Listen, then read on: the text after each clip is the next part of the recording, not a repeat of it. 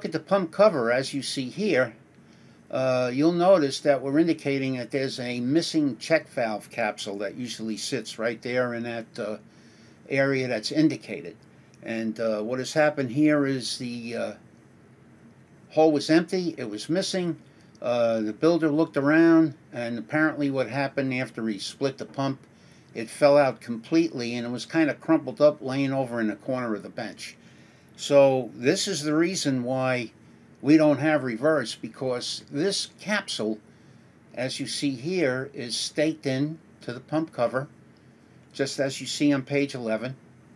And that is actually placed in the boost circuit for the reverse input clutch. So being in a reverse boost circuit, obviously if that ball can't seat, we would lose quite a bit of reverse oil, and of course consequently we would have none.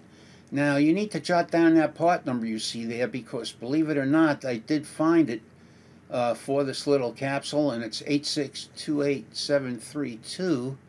And however, if you try to get this through OE sources and they tell you it's no longer available,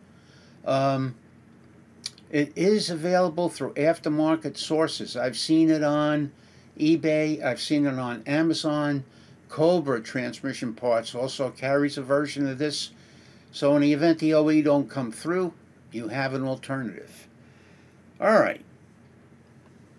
Now, the idea of this capsule is simply to bleed the air from beneath the reverse input clutch apply piston, and that's its sole purpose.